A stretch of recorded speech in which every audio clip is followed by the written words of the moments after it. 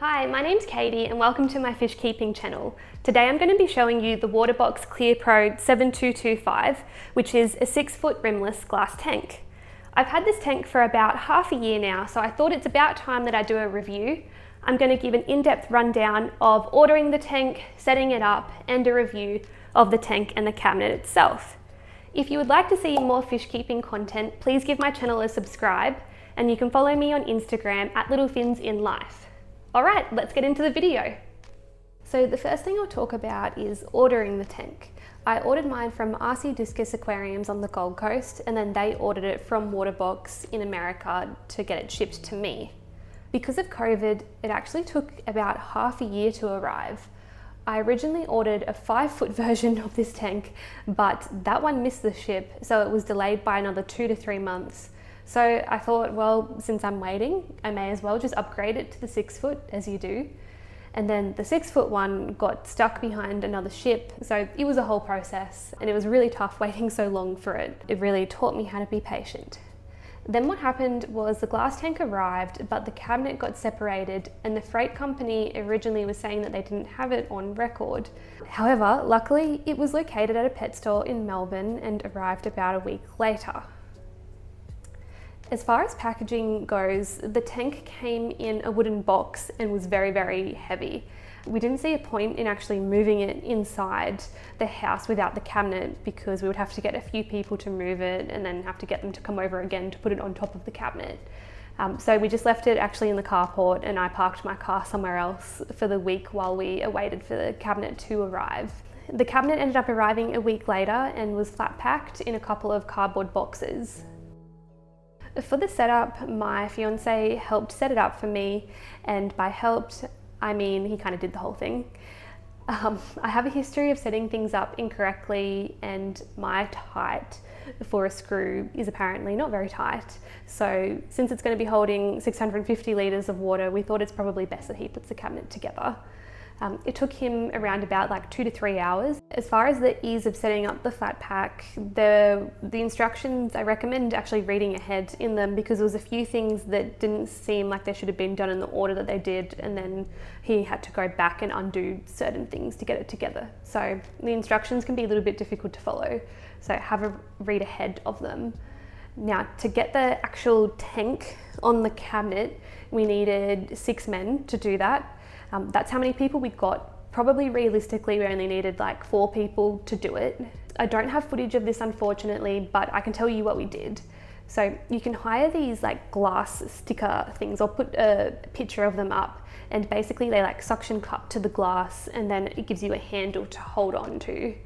I got about 6 of those from Kennard's Hire. There's heaps of those here in Australia, and I think it cost me less than $100 to hire the 6 of them. With the 6 guys here, it was super easy to get the tank on top. However, it was very, very stressful. After paying so much and waiting so long, there was a lot on the line if something went wrong. But thankfully, it was just fine, and we got the tank on top of the cabinet. With no water in it, the cabinet was actually still able to be adjusted slightly in place. The things that I really like about this cabinet is that it's such a sleek and simple design. I really like how it's just comprised of the 4 doors on the front there, and the wood seems like really nice quality. It's very heavy though. Another nice feature of the cabinet is that the hinges are PVC coated to prevent them from rusting. And then the door has a soft close feature, like that.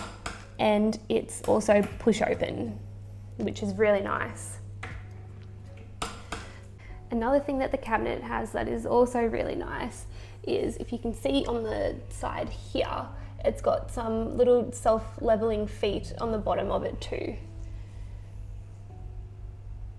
And you can't really view them from the front with the doors there, but you can see them a little bit on the side just there.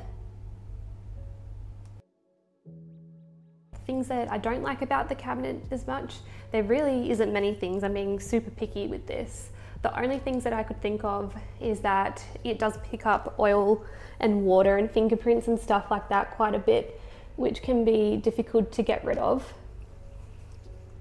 The other thing is sometimes the door with the soft close feature, it can get a little bit stuck. So most of the time it's pretty good. I mean, it's not doing it right now. Sometimes they can be a little bit hard to close. And then the other thing is that the back of the cabinet is quite open.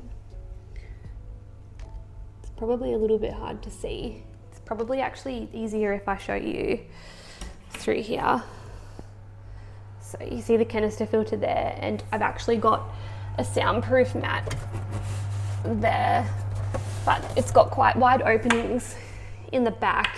And so I find that with the canister filters, it doesn't contain the sound super well, and there is quite a bit of vibration that the cabinet tends to pick up. The other thing that's worth mentioning is that the doors were quite hard to get them to be straight. This is as good as we could get them to be. And so it just took a little bit of fiddling with the hinges to get them to not stick out as much as possible, but it's really not that noticeable.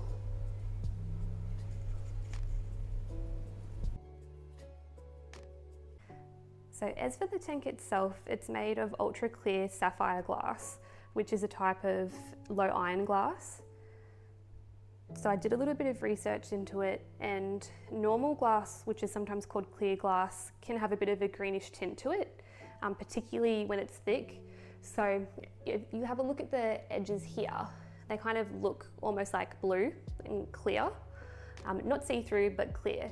If this was a normal glass, this would look pretty much black because of the iron that's in the glass. And so the low iron glass also just makes it a bit clearer to actually look through the tank.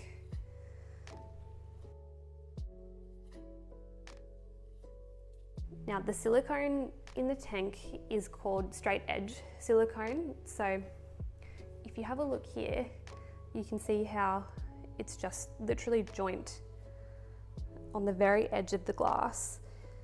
It doesn't have that kind of thick layer of silicone that a normal tank would have. And the straight edging just makes it look, the joints look really neat. So what I'll do is I'll give you a bit of a close-up of the glass and what it looks like. So as you can see, it's quite thick.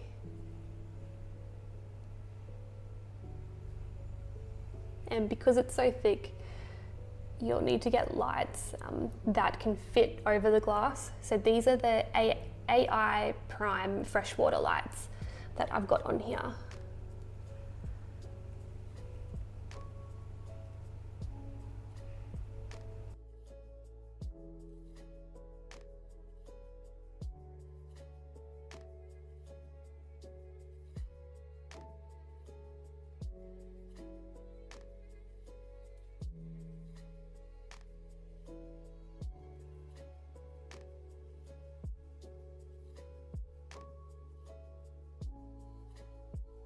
So the only things that I would say are cons of the tank is that the silicone here, I'll give you a close-up of it. Sometimes what happens is the algae gets a bit caught in between that, and I have to get my nail to kind of like scrape it out. You can see a little bit of it down here, but obviously that's not a big issue. Every tank is going to get algae. The only other thing is, so this tank didn't come with any imperfections at all. The only thing that we ever found was the tiniest little air pocket, which I don't think I'm even going to be able to find it for you. It's so tiny, just a tiny little bubble in the tank. That was literally the only imperfection that it came with.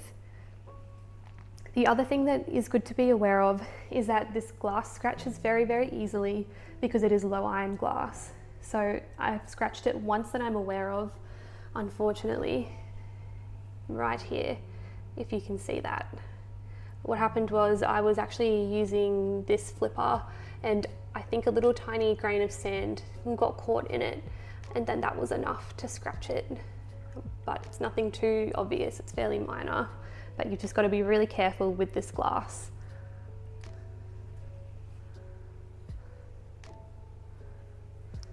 Another thing to mention is that this tank is quite naked. So the only thing that it comes with, in addition to the tank itself, is the self-leveling mat, which you can see under here.